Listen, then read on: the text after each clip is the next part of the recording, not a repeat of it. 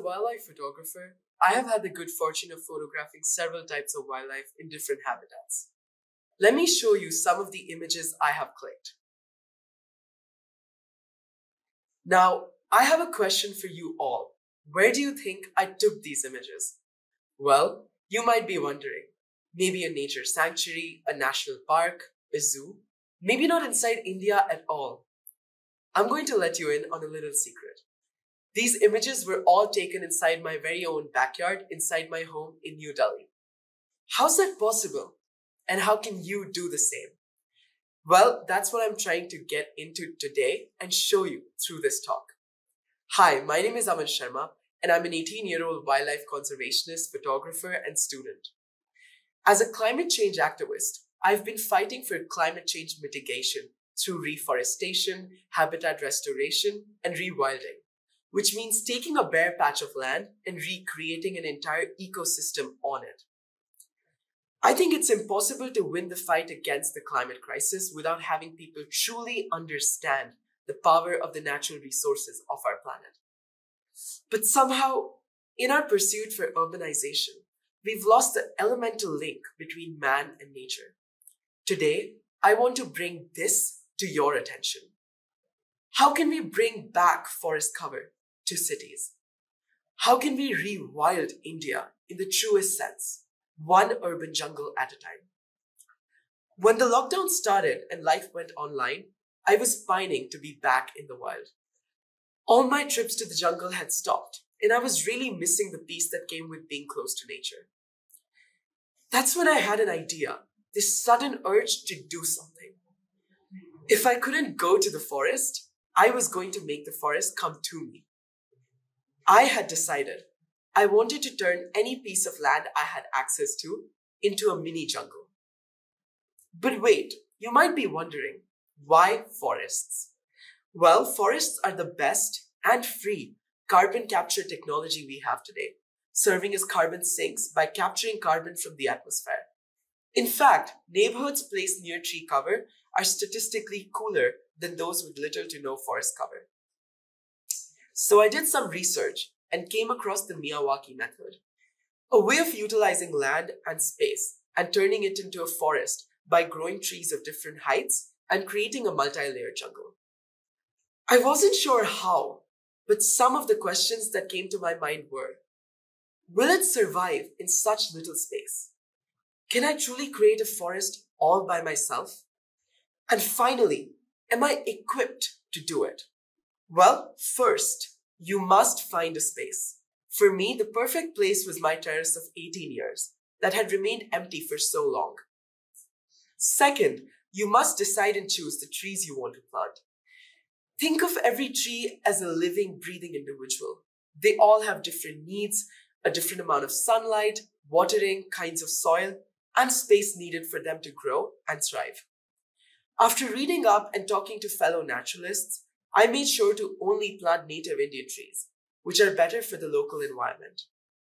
Having limited space and a small area, the best form of plantation is creating a multi-layered forest, where we have varying sized plants, shrubs, and trees on different levels to utilize space and truly create a dense urban jungle. Third, we attract pollinators, a gardener's best friend. Pollinators are essential to any garden. They disperse the seeds, propagate the plants, and help keep the ecosystem alive. Birds, bees, and butterflies made sure my garden was always bustling. And fourth, make sure you know a bit about the needs of every tree and have some basic information on them so you can make a healthy ecosystem. In a span of just 20 days, we had turned a concrete slab into our own bustling man-made forest in my backyard. We had essentially managed to create an entire ecosystem with trees ranging from pomegranate, guava, peach, to natives like bear and neem. The bees would pollinate the flowers and collect nectar. The butterflies would lay eggs on the host plants, which would then turn into caterpillars and would attract birds. The birds would eat the fruits and berries and excrete the seeds, which would then themselves germinate into trees, creating a self-sufficient habitat that regenerates over time. Though I live in Delhi, one of the most polluted cities in the world, Seeing more than 90 species of birds and 15 species of butterflies from my own terrace once I rewilded it really enforced my belief in the power of rewilding cities. Not only did we have a forest in our backyard, but after 18 years, I could finally wake up every morning to the sound of bird calls. From owls and eagles to barbets and flycatchers, my home was now a sanctuary for urban wildlife. The amount of butterflies and birds in my neighborhood has drastically gone up as well, and so has the air quality and visibility next to my house. So, what can you do sitting at home during COVID? Plant a tree? No, I say plant a forest. Imagine this. If every colony or community had their own little mini forest, if even 1 in 10 neighborhoods made their own urban forest, I want us to bring back our future by not just protesting and raising our voices, but also doing tangible things that help our community. We sometimes tend to underestimate the power of small actions, but big problems often have small solutions that join together to make a bigger picture. Imagine living in a nation encompassed by networks of newfound jungles, purifying the air, capturing heat, sequestering carbon, and helping stop extinction and urban biodiversity loss. Think of your small forest as an investment in Earth's green cover. If this model could be replicated, we could help greenify cities across the planet and reimagine what they look like. We could transform concrete jungles to actual jungles. We're talking pollinator gardens on bus stands, fruit orchards on mall roofs, vertical gardens on high rises, wildlife sanctuaries within cities, just everything and anything imaginable that we can create together. So go out or stay in and make your own forest. No one is too small and no space too small either to make a difference.